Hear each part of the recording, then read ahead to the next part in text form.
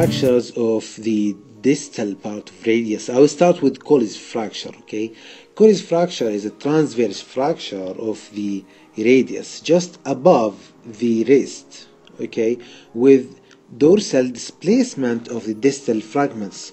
So we have a transverse fracture of the distal part of the radius with the fragments that resulted from this fracture distally or dorsally displaced. Okay, this is colles fracture. Colles fracture is caused usually by falling down on outstretched hand with extreme dorsiflexion of the hand, extreme dorsiflexion, and this dorsiflexion is a result of trying to ease a fall. You have the patient just try to make the fall easier, so he dorsiflex his hand and colles fracture result. Okay, by the way, colles is the most common of all fractures in older people, and this is due to osteoporosis. So colles is the most common among fractures, okay, in older people. Okay, the patient who comes to you is usually an older woman who gives a history of falling down on her outstretched dorsiflexed hand, okay, and a lot of these females or males patient comes to you with a special feature, okay, this special appearance or feature called dinner fork appearance.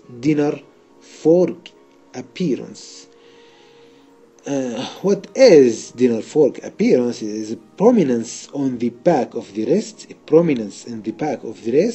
with depression on the front. Let me just put lines. Prominent in the dorsal of the wrist, and okay, depression on the front. Here again, prominence and depression. This is dinner fork appearance. Okay, on X-ray we are able to see transverse fracture. This is transverse fracture. Again, just point this transverse fracture. Sometimes the patient comes with a styloid process displacement. Of course, the transverse fracture of the distal part of the radius. Okay. So what is the treatment of colles fracture? The treatments actually of colles fracture depends on the presence of displacement or not. Do we have displacement or not? If no, we don't have displacement, then we just apply a dorsal splint. We put what we call a dorsal splint. Dorsal because it's in the dorsal part of the arm and hand. Then after the swelling resolves, we apply a full cast. So the target behind just putting dorsal splint is waiting for a swelling to resolve. After resolving of the swelling, we bought a full cast. Okay, so after this complete cast, we wait 4 to 14 days. We wait 10 to 14 days. After this, we make some x-rays of the hand to make sure that there is no slipping. So if we have no slipping, then we keep the cast for 4 weeks. Okay, if we have slipping, we have to do open reduction and internal fixation. Okay, so again, dorsal split. After dorsal split, we wait just the swelling to resolve. After that, we put full cast. Then we wait 10 to 14 days. After this, we make X-ray to show any slipping. If there is no slipping, we have to keep cast for 4 weeks. If there is slipping, we have to do open reduction and internal fixation. In the case of displaced colles, what we have to do is close reduction under anesthesia, of course. Okay, so this reduction is done by many steps. First of all, we have to grasp, before starting the maneuver, of course, don't forget to do neurovascular examination to make sure that there is no medial nerve or other nerves entrapment. Okay. By starting the maneuver, we have to grasp the hand and apply a traction, sometimes with extension of the hand to disimpact the fragments. So we have to grasp the hand, apply a traction with some extension to disimpact the fragments. After that, we have to push and place on the dorsal part of the hand to reduce the fragments to place. Okay, while this, we have to manipulate the wrist into pronation, flexion,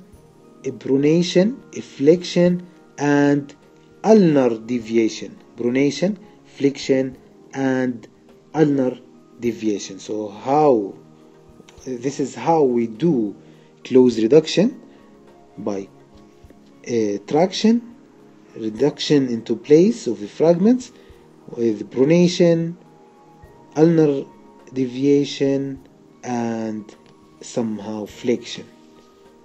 Okay, after reduction, we have to repeat neurovascular examination and to repeat X-ray to make sure that displacement is good enough. If yes, displacement is good enough, we have to put dorsal slab. Oh, sorry, not forecast, dorsal slab. Just make it correct. Okay, but dorsal slab.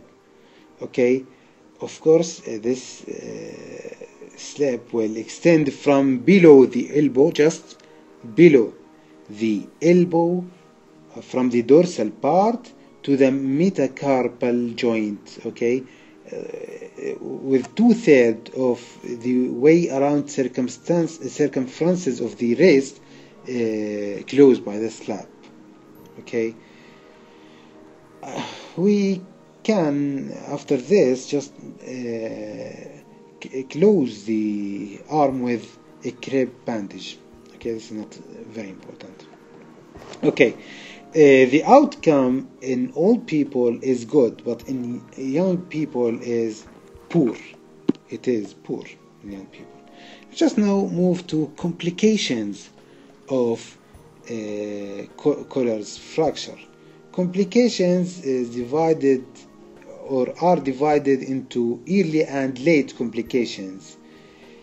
The early complications, the most important of them is neurovascular complications. Okay, injuring some blood vessels or nerve. This is an early complication. Medial nerve, of course, is the most common to be injured, causing numbness, paresthesia, pain in the lateral 3 fingers of the hand, just like what happens in carpal tunnel syndrome as a result of medial nerve compression. Okay, in some cases, irritation. Okay, thinner atrophy is possible too in medial nerve compression, muscle relaxing and wasting, etc. Okay, in some cases, irritation of medial nerve causes abnormal excitation of nervous tissue, okay, leading to abnormal sympathetic stimulation or excitation, leading to some symptoms. This is what we call reflex sympathetic dystrophy. An injury to the medial nerve.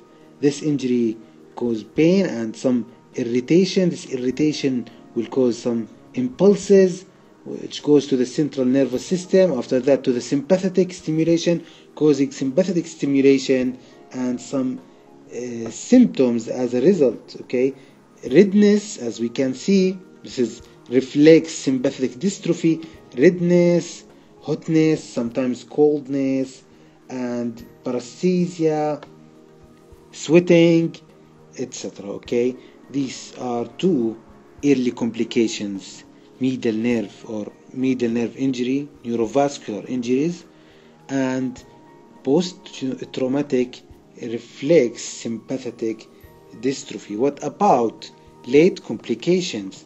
As usual in fractures, late complications include, in the first place, mal or non-union. Okay, we here can see mal-union, okay, or non-union. Another late complication is extensor pollicis longus rupture. Okay, rupture of the extensor pollicis longus muscle and tendon, causing a problem in extending the thumb. The thumb is not extended anymore. Okay, early complication, late complications. Early complications like neurovascular complications, medial nerve injury, sympathetic reflex sympathetic dystrophy as a result of the injury.